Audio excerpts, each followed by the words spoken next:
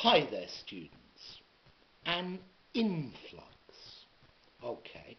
A flowing in. A flux is a flow. So, an influx of people. A lot of people coming.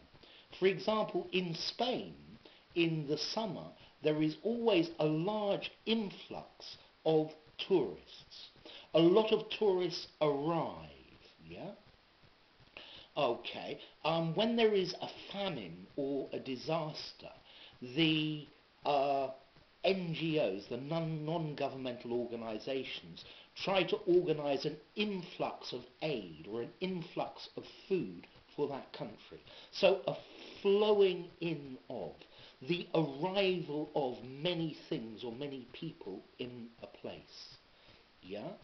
The act of flowing in. Okay.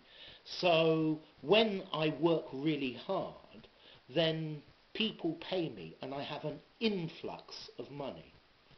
The problem is that all goes out again. There's probably an outflux of money. The money flows away again. Okay, so an influx, a mass arrival of something or of people.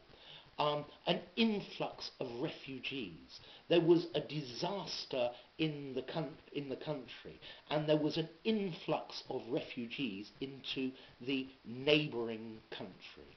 Okay, an influx, a flowing in, the entry of many, the arrival of a lot of things or people. Okay, an influx. It's a noun, remember. Okay, so anyway, if you enjoyed the video, give it a rating, subscribe to my channel, and I'll see you soon. Bye for now.